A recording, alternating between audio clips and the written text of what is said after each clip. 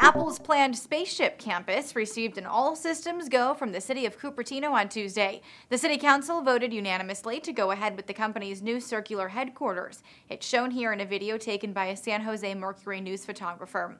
The council's approval comes 2 years after Steve Jobs originally submitted the proposal. And it's clear that we need to build a new campus.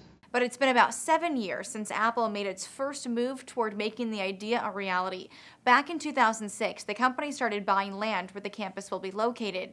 Still, it will at least be another 3 years before we see the building.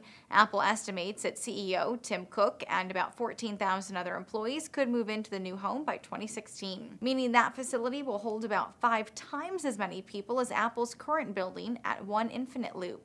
It's also a whole lot bigger. The Spaceship will have 2.8 million square feet of space and measure about a mile around. The entire campus will be 175 acres. Apple currently houses 12,000 employees at various offices around Cupertino.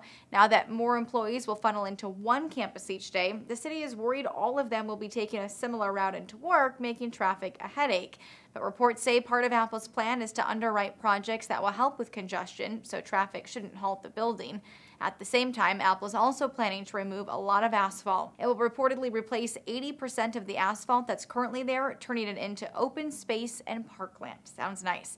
Apple's proposal will be put to final procedural vote on November 15th, although nothing is expected to change. A longtime Cupertino resident told the council, "As my mom used to say, don't bite the hand that feeds you. If we don't honor Apple with this building, they'll leave. There's no reason for them to stay here and be loyal to a community that doesn't support them." For its part, the company said Cupertino is synonymous with Apple. It is on Apple's product boxes, after all. For Newsy, I'm Lauren Goris.